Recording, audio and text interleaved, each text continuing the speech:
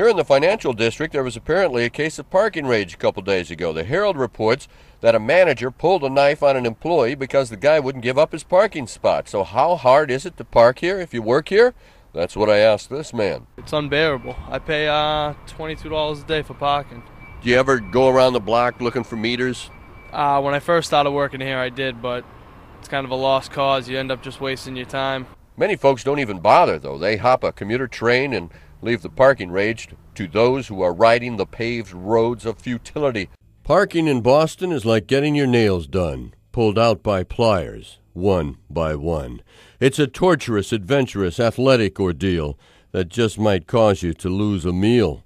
You come out here early, arrive in the dark, looking for a precious place to park, but when the sun rises like a bald-headed eagle, you find that the place where you parked is illegal.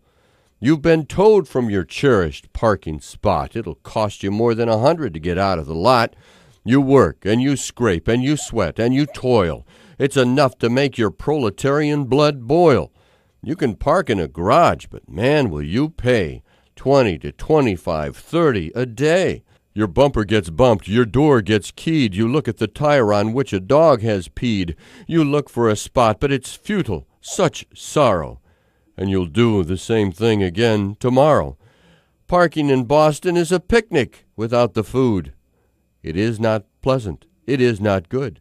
It's like a baby without a diaper, an orange ticket beneath your windshield wiper.